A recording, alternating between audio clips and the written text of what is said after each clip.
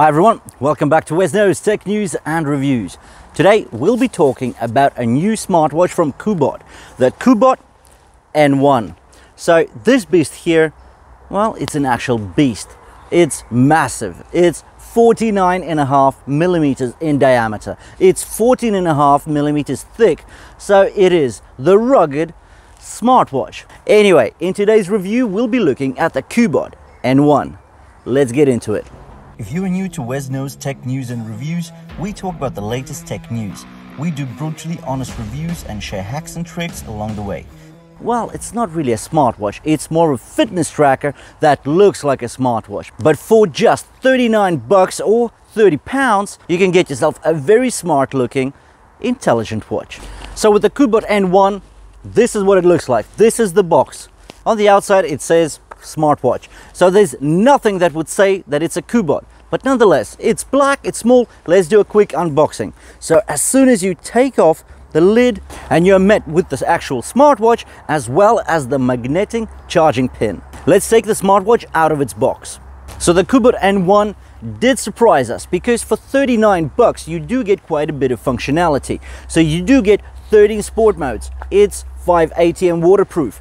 It's big because it is rugged, but if you think about the specs, so it's actually got an LCD screen, but it's 240 by 240 pixels, so it is quite bright. You actually get your sleep tracked on this. You get continuous heart rate monitoring.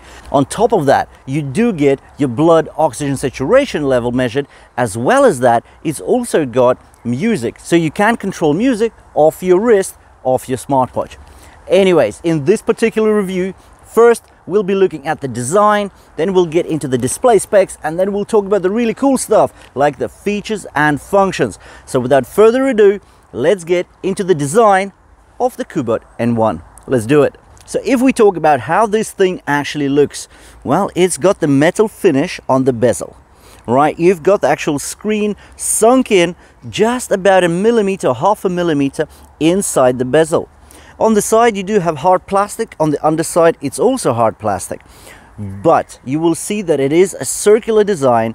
The actual diameter of the case is 49.5 millimeters, while the thickness is 14.5 millimeters. So that is quite hefty. And if we look at the 4 screws that are done symmetrically over the bezel, we can see what this sort of hints at. It does hint at the Garmin Fenix design. It's not a lookalike, but it does look like that sort of style watch. And of course, if you look at the 2 buttons on the side, because there are 2 plastic buttons on the right hand side of the watch case. Now let's be frank, the 2 buttons on the side could have been metal as well, just like the bezel, but they're not, they are plastic. So the top right button is actually the power button or the function button, which gets you back to the screen. Now on the underside, you do have a button which gets you to your activity list, or basically to your main apps and widgets. The lugs on this thing are also plastic. Now they do look firm enough, they do look secure enough, but I think it would have been nicer if they were metal, just like the bezel. In fact, if the whole watch case was metal, it would have made it look just a bit more sturdy. But then again, we are paying just 40 bucks for it, or 30 pounds. Let's take a look at the actual strap design. So it does look interesting. It does curve around your wrist, on the top of the wrist, right next to the lugs. Another interesting thing is that the clasp is the classic watch type clasp, and that is a nice addition because the watch type clasp is just so simple to use. We're all used to it, we know how it works, and it's metal. And what I absolutely love about it is that it's got the actual brand logo on the top of the clasp, and that just looks nice. So many premium as well as the non-premium brands don't really do that. But when you do have that logo on the clasp, it gives it just that extra special feel to it.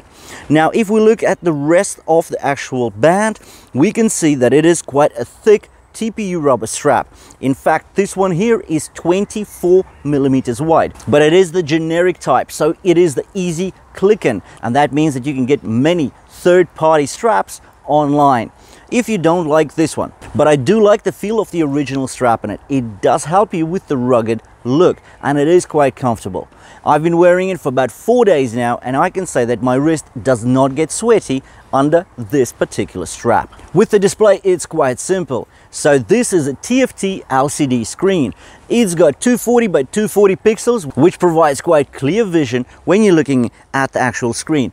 Nothing is pixelated, it's clear enough, it's bright enough, and quite importantly, you do get quite a number of preset faces already pre-installed. So just keep your finger on the actual watch face, and as you click into the menu, you can scroll left or right and look at the faces available. They are quite informative, so choose the one you like best and put it on. Now, in regards to the glass on top of this is not Corning glass, but nonetheless it is hardened glass. So that means that if you do have some knocks and bumps, you would not be breaking or scratching the screen as easily. So the display size here is 1.28 inches. That's quite big, almost 1.3 inches actually. Another interesting point about the display is that it is touch activated, as well as having the operations from the 2 buttons on the side. So it does make it quite convenient on your runs, on your swims, or wherever, even if you're taking it outside for the casual use.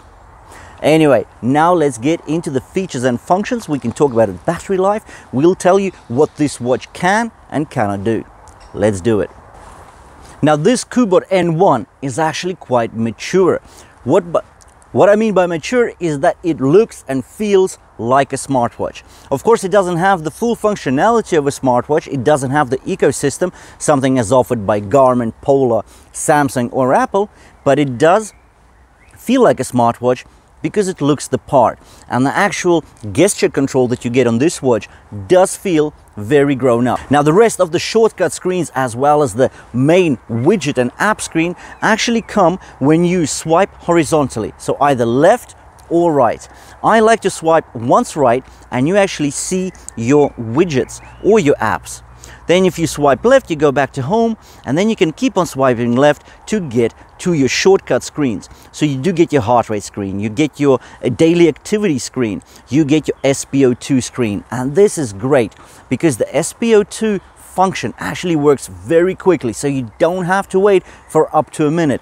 The measurement does take place literally in about 10 to 15 seconds, and that is very quick.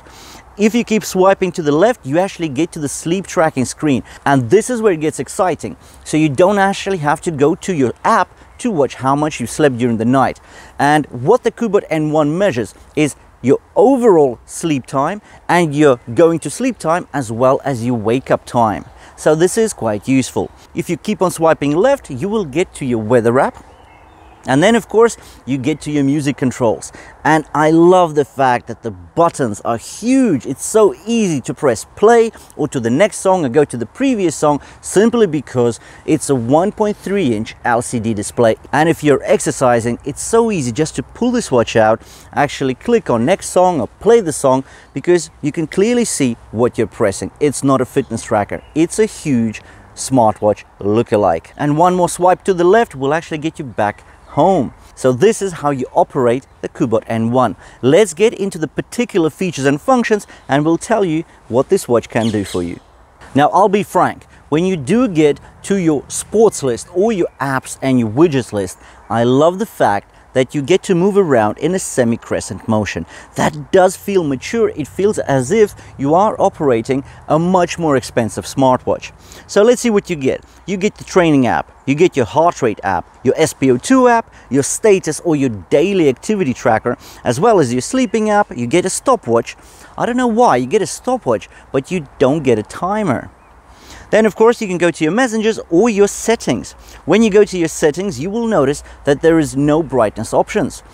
Because if you do want to adjust the brightness on your watch, you have to go back home. So press the top right button, swipe down from the home screen to get your shortcut option, and then you've got the brightness in the bottom left of the shortcut screen. So this little star. Click on that a number of times and you can choose your brightness setting. Nice and simple. Now let's go and talk about sports, because after all, it's a smart/sport watch. Now, even though it does have the 13 sport modes, I did notice a small minus, And the minus is you don't get goal-based activities. So any activity, let's say we go into training, let's choose running. So I click it, the only option I get is when it runs, and I can just change the screens. But I can't really set any goal-based activities, such as I can't set a goal of the distance I want to run, or the time I want to do it, or the calories to be burned. So that's a slight minus. But then again, the price is just 40 bucks. So that's pretty much it. This is what you get in the rugged CUBOT N1. Hopefully you did find this review useful and interesting. If you have, then please drop us a like. And if you want to see more of the same, you know what to do. Please follow us on Instagram. I've left the link in the description below the video. And also click on the red subscribe button as well as the bell notification. And we'll see you in the next one.